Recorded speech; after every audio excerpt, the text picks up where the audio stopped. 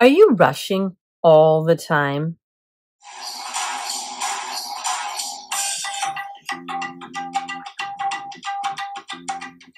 Hi, and welcome back to Ask Dr. Syra, the show where I answer your questions about mental health, relationships, and personal growth. Today's question comes from Lali. Lali says, I'm a busy working mom of 2. The day-to-day of my life is really hectic. How can I not feel so rushed all the time? I'm a busy working mom of 2. The day-to-day of my life is really hectic. How can I not feel so rushed all of the time? Oh, Lali, I can relate to that question. I remember when I used to be a rusher and a very, very busy person, and it's overwhelming. It's hard to kind of catch your breath, right? It's just hard. It just feels like it's the next thing and the next thing and the next thing and the next thing. And I mean, you're working and you're a mom of 2, of course, it's going to feel like a lot. But how do you get rid of that rushed feeling? So I do have some ideas about that you might want to try. And again, this is not like therapy, but it's just some suggestions and some ideas that could be perhaps helpful. So the first thing is remembering that when you say yes to something, you're saying no to something else. And so for busy moms, often we say yes to activities or commitments, which means actually we end up saying no to rest and downtime.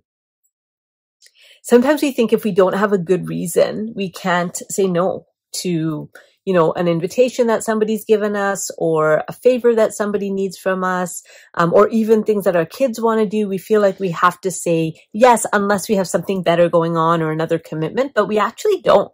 We can just say no because we're saying yes to rest. We're saying yes to just like sitting around doing nothing at home. So next time you find yourself saying yes to something, remember you're saying no to rest. When you're saying yes to an obligation, a commitment, an activity, even if it's going to be fun, even if it's going to be really engaging, you're sacrificing that time you could just be alone at home doing nothing. Now, it's not to say you should spend your whole life alone at home doing nothing, right? But no, if you're busy, if you're rushed all the time, that may be something to look at is where have I said yes to something out there when really I need to be saying yes to my own downtime. It's because I've said no to my own downtime when I said yes to them. So that's the first thing. The second thing I would say is enlist your kids. Now, I don't know how old your kids are. If they're really if they're under 5, they're more work than help at that age. But as they get older, you'll actually be able to enlist your kids in helping with some of the things that maybe you used to do. I know when my kids hit that age where suddenly they could help, oh my gosh, it was like the clouds parted and the sun shone down. It was like, hallelujah, finally. And they don't love it. They don't love helping me. They don't enjoy chores, but I tell myself that I'm enlisting them not just for my selfish reasons, but also because I'm trying to prepare them to be good human adults. So they need to know how to do certain things. They need to know how to do their laundry. They need to know how to clean their rooms. They need to know how to wash dishes and even make meals. And so as much as they grow older, you'll probably be able to take a few things off your plate and actually enlist your children in supporting you, in the household stuff. Now, I don't know if you have a partner in the household as well. If you do have a partner, maybe it's worth looking at how you might enlist your partner with some pieces that might be able to be taken off your plate. Some moms I know, many moms I know, tend to think they have to do everything and do everything at a really, really high standard or perfectly. And that's a recipe for disaster, right? Because we can't. I mean, we could, but what suffers is our own mental health and our own well-being because we're just rushing. And I don't know about you, but when I'm rushing, I'm very impatient.